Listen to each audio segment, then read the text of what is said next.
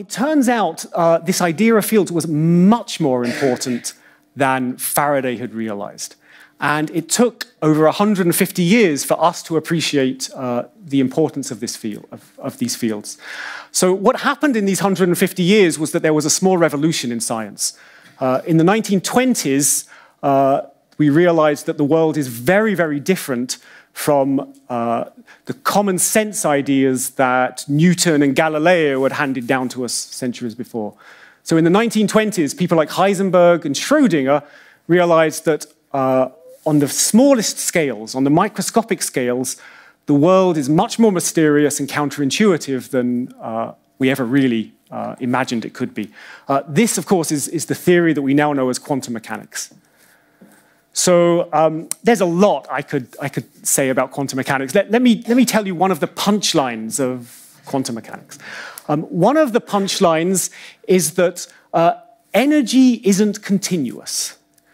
Energy in the world is always parceled up into some little discrete lump. Okay, that's actually what the word quantum means. Quantum means discrete or lumpy. So the real fun starts when you try and take the ideas of quantum mechanics, which say that things should be discrete, and you try to combine them with Faraday's ideas of fields, which are very much continuous, smooth objects, which are waving and oscillating in space. So the idea of trying to combine these two theories together is what we call quantum field theory. And here's the implication of quantum field theory. The first implication is what happens for the electric and magnetic field. So Faraday taught us, and Maxwell later, that waves of the electromagnetic field are what we call light. But when you apply quantum mechanics to this, you find that these light waves aren't quite as smooth and continuous as they appeared. So if you look closely at light waves, you'll find that they're made of particles. They're little particles of light, and these are particles that we call the photon. Okay? The magic of this idea is that that same principle applies to every single other particle in the universe. So there is spread everywhere throughout this room something that we call the electron field. Okay? It's like a fluid that fills this room and in fact fills the entire universe. And the ripples of this electron fluid, the ripples of the waves of this fluid, get tied into little bundles of energy by the rules of quantum mechanics, and those bundles of energy are what we call the particle, the electron. Okay? All the electrons that are in your body are not fundamental. All the electrons that exist in your body are waves of the same underlying field. Okay? We're all connected to each other. It's like, you know, the waves on the ocean all belong to the same underlying ocean. The electrons in your body are the ripples of the same field as the electrons in my body. Okay? There's more than this. There's also in this room two quark fields. And the ripples of these two quark fields give rise to what we call the up quark and the down quark. And the same is true for every other kind of particle in the universe. There are fields that underlie everything. And what we think of as particles aren't really particles at all. They're waves of these fields, tied up into little bundles of energy. Okay? So this is the legacy of Faraday. This is where Faraday's vision of fields has taken us. There are no particles in the world. The basic fundamental building blocks of our universe are these fluid-like substances that we call fields. All right. Okay.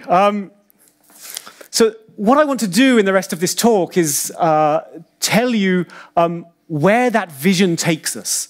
I want to tell you about what it means that we're not made of particles, we're made of fields. And I want to tell you what we can do with that and how we can best understand the universe around us. Okay? So here's the first thing. Take a box and take every single thing that exists out of that box. Take all the particles out the box, all the atoms out the box. What you're left with is a pure vacuum, and this is what the vacuum looks like. So what you're looking at here is a computer simulation using our best theory of physics. It's something called the Standard Model, which I'll introduce later. But it's a computer simulation of absolutely nothing. Okay? This is empty space. Literally empty space with nothing in it. This is the simplest thing you could possibly imagine in the universe. And you can see it's an interesting place to be, empty space. It's not dull and boring. What you're looking at here is that even when the particles are taken out, the field still exists. The field is there, but what's more, the field is governed by the rules of quantum mechanics. And there's a principle in quantum mechanics, which is called the Heisenberg uncertainty principle, which says you're not allowed to sit still. And the field has to obey this. So even when there's nothing else there, the field is constantly bubbling and fluctuating in what's, quite honestly, a very complicated way. Okay? These are things that we call quantum vacuum fluctuations. But this is what nothingness looks like from the perspective of our current theories of physics. Okay, it's worth saying that this is a computer simulation. It looks a little bit like a cartoon, but it's actually quite a powerful computer simulation that it took a long time to do. But these aren't just theoretical. These quantum fluctuations that are there in the pure vacuum are things that we can measure. There's something called the Casimir force. The Casimir force is a force between two metal plates that get pushed together basically because there's more of this stuff on the outside than on the inside. And these are real. These are things that we can measure, and they behave just as we would predict they would from our theories. So this is nothing. And this brings me to the more mathematical side of the talk, because there's a challenge in this. This is the simplest thing we can imagine in the entire universe, and it's complicated. Okay? It's astonishingly complicated. And it doesn't get easier than this. If you want to now understand not nothing, but a single particle, well, that's much more complicated than this. And if you want to understand 10 to the 23 particles all doing something interesting, that's really, really much more complicated than this. So there's a problem in, it's my problem, not yours, in addressing this fundamental description of the universe, which is that it's just hard. Okay, the mathematics that we use to describe quantum fields, to describe everything that we're made of in terms of quantum fields, is substantially more difficult than the maths that arises in any other area of physics or science. Okay, it's genuinely difficult. I can put this in some perspective. There's a list of 6 open problems in mathematics. They're considered to be the 6 hardest problems in mathematics. There used to be 7, but some crazy Russian guy solved one of them. So there's 6 left. You win $1 million if you can solve any one of these problems. If you know a little bit of mathematics, they're things like the Riemann hypothesis or P versus NP, and they're sort of famously difficult problems. This is one of those 6 problems. You win $1 million if you can understand this. Okay. So what does it mean? It doesn't mean, can you build a big computer and just demonstrate that these are there? It means, can you understand from first principles, by solving the equations, the patterns that emerge within these quantum fluctuations? Okay. It's an extraordinarily difficult problem. It's right in the kind of thing I do. I don't know a single person in the world who's actually working on this problem. That's how hard it is. We don't really even know how to begin to start understanding these kind of ideas in quantum field theory. Okay, this theme about the mathematics being challenging is something which is going to come back later in the talk. So I'd like just to take a little bit of a diversion for a few minutes and give you a sense about what we can do mathematically and what we can't do mathematically. Just to sort of tell you what the state of play is in terms of us understanding these theories called quantum field theories which underlie our universe. So there are times where we understand extremely well what's going on with quantum fields.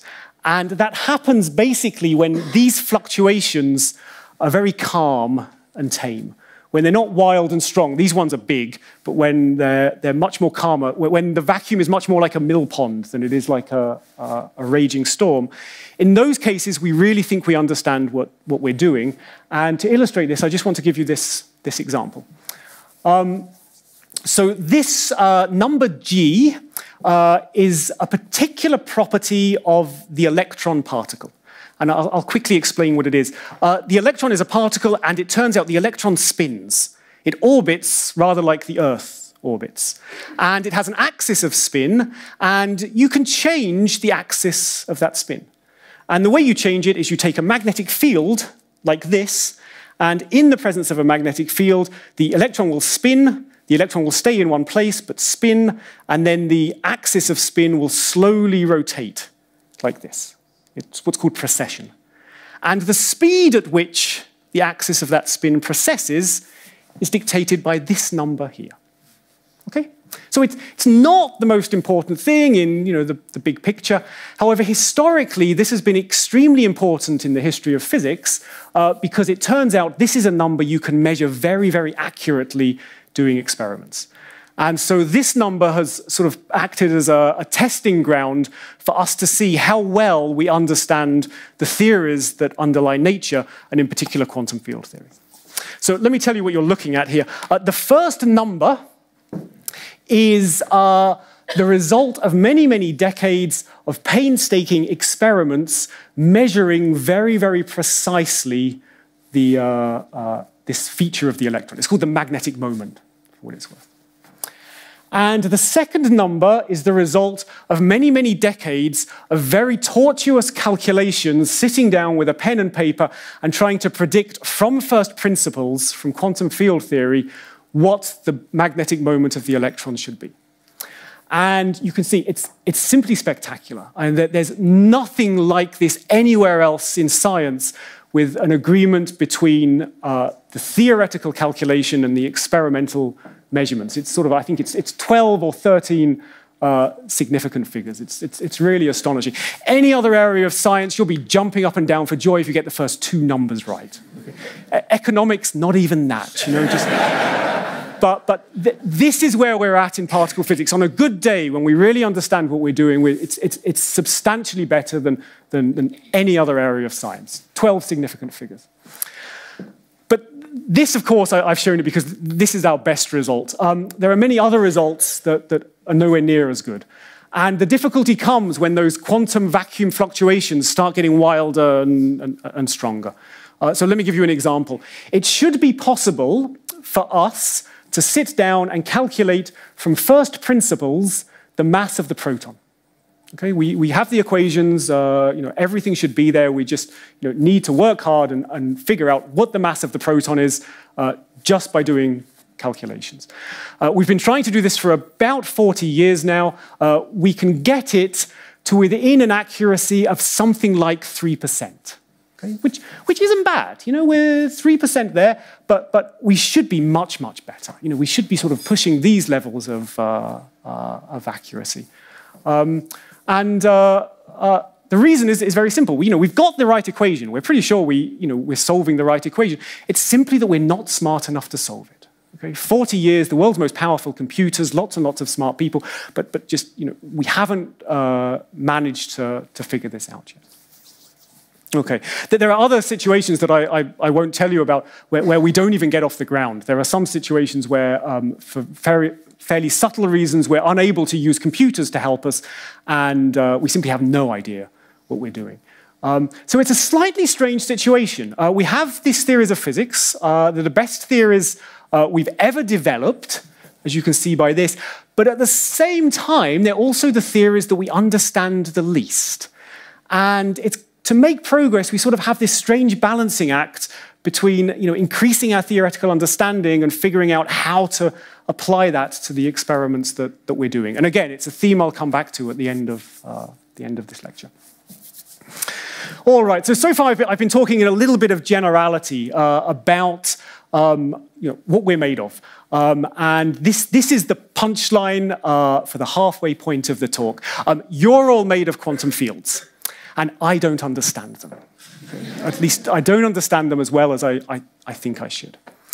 So what I want to do now is go into a little bit more specifics. I want to tell you exactly what quantum fields you're all made of.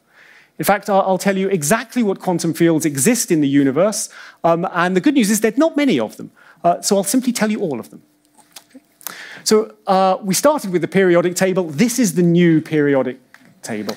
And it's much simpler, you know, it's much nicer. There are the three particles that we're all made of. There's the electron and the two quarks, the up quark and the down quark. And as I've stressed, the particles aren't fundamental. What's really fundamental is the field that underlies them. And then it turns out there's a fourth particle that I've not discussed so far. It's called the neutrino. It's not important in what we're made of, but it does play another important role in elsewhere in the universe. These neutrinos are everywhere. You've never noticed them, but since I began this talk, something like 10 to the 14 of them have streamed through the body of each and every one of you. As many coming from above, from outer space, as actually coming from below, because they stream all the way through the Earth and then keep going. They're not very sociable. They don't interact. So this is what everything is made of. These are the four particles that form the bedrock of our universe.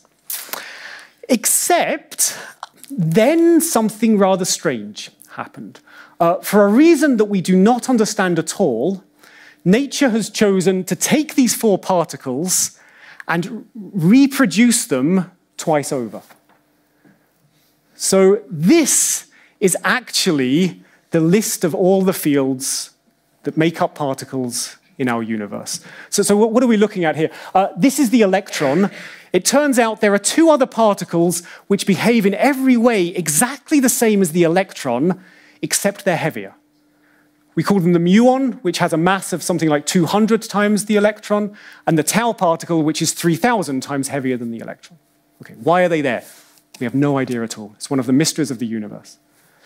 There's also two more neutrinos, so there are 3 neutrinos in total, and the 2 quarks that we first knew about are now joined by 4 others that we call the strange quark and the charmed quark, and then by the time we got here, we really ran out of any kind of inspiration for naming them. We call them the bottom quark and the top quark. Okay. So I should stress, we understand things very, very well going this way. We understand why they come in a group of 4. We understand why they have the properties that they do.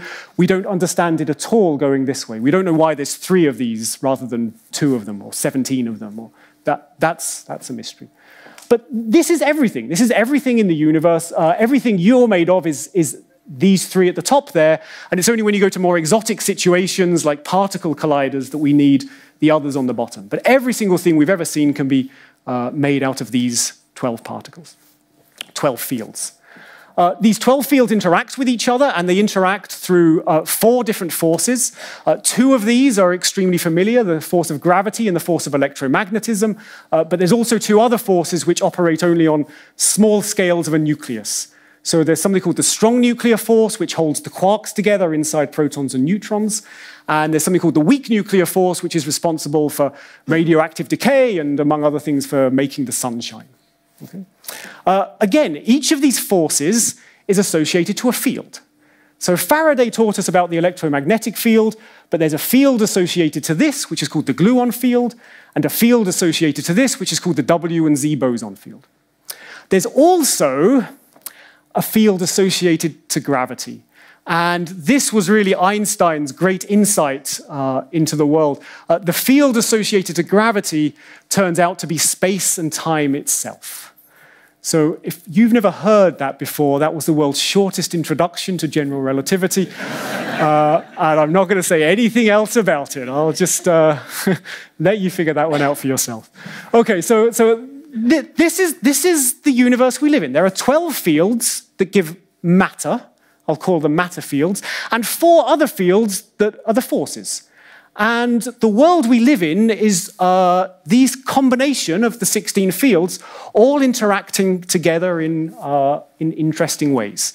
So this is what you should think of the universe as like. It's filled with these fields, fluid-like substances. 12 matter, 4 forces.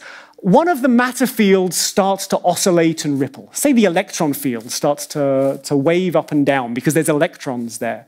that will kick off one of the other fields. It'll kick off, say, the electromagnetic field, which in turn will also oscillate and ripple. There'll be light, which is emitted.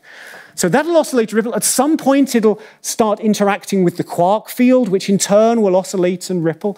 And the picture we end up with is this harmonious dance between all these fields, interlocking each other, swaying, moving this way and that way. That's the picture that we have of the fundamental laws of physics. Okay. We have a theory which underlies all this. It is, to put it simply, the pinnacle of science. It's the greatest theory we've ever come up with. We've given it the most astonishingly rubbish name you've ever heard of. We call it the Standard Model. Okay? When you hear the name the Standard Model, it sounds tedious and mundane. It should really be replaced for the greatest theory in the history of human civilization. Okay? That's what we're looking at.